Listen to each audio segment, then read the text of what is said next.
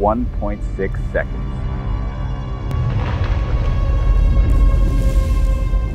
That's roughly the amount of time a cyclist takes to grab on the brakes after they spot a potential danger ahead.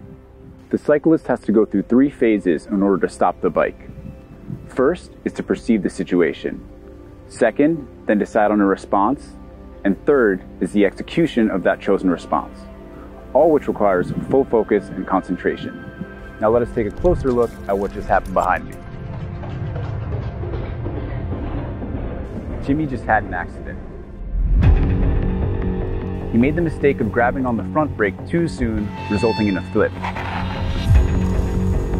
sending Jimmy over the handlebars. Instead, the safest way to brake in a situation like this is to apply the rear brake first slightly before the front brake. But the problem here was that Jimmy was distracted and didn't have enough time to react with a precise response. And the laws of physics decided the rest. Of course, through practice and experience, that precision can be mastered, but it is still challenging to execute even for a professional cyclist. After all, a cyclist is just a human, but we are here to overcome that limitation. Introducing the GINDA-DoubleCBS. The DoubleCBS is a breakthrough from traditional braking systems and is designed to eliminate human error from the equation.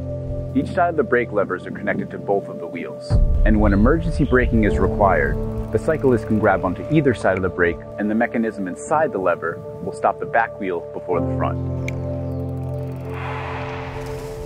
preventing the bike from flipping over. And thanks to the principles of leverage, this action generates a downward momentum at the front wheel, increasing its grip towards the pavement, thus shortening the brake distance.